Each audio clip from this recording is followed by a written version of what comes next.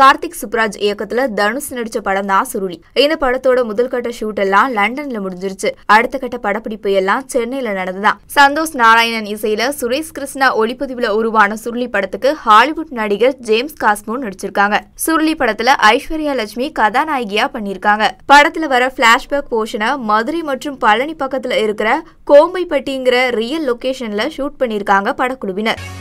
படத்தோட ஷூட்டிங்க முடிச்சுட்டு பக்கத்துல பழனி கோவிலுக்கு மனைவி மற்றும் மகன்களோட போயிருக்காரு தனுஷ். இதை கேள்விப்பட்ட ரசிகர்கள் எல்லாம் அந்த இடத்துல குவிய தொடங்கிட்டாங்களாம். இதுக்கப்புறம் அங்க இருந்த போலீஸ் எல்லாரும் தனுஷையும் அவங்க குடும்பத்தையும் பத்திரமா ரோப் கார் மூலமா கோவிலுக்கு அனுப்பி வச்சிருக்காங்க. இந்த படத்தோட ஷூட்டிங் எல்லாம் சீக்கிரம் முடிஞ்சிருச்சு. நான் ஒர்க் பண்ண படத்திலேயே சீக்கிரம் ஷூட் முடிஞ்ச படம்னா அது இதுதான் சொல்லியிருக்காரு தனுஷ். சுருளி படத்தை முடிச்சக்கப்புறம் மாரி செல்வராஜ் இயக்கத்துல கர்ணன் படத்துல நடிக்க இருக்கிறாராம். இந்த படத்தோட ஃபர்ஸ்ட் லுக்க 2020 பிப்ரவரியில ரிலீஸ் பண்ண போறதா சொல்லியிருக்காங்க படக்குழுவினர். கார்த்திக் சுப்ராஜ் மாதிரி கலகலப்பான விவேகமான இயக்குனரோட ஒர்க் பண்ணது ரொம்ப மகிழ்ச்சியா இருந்துச்சா. சுருளி திரைப்படம் விரைவில் ரிலீஸ் ஆகி ரசிகர்களிடையே பெரிய வரவேற்பு பெறும்னு எதிர்பார்க்கப்படுது.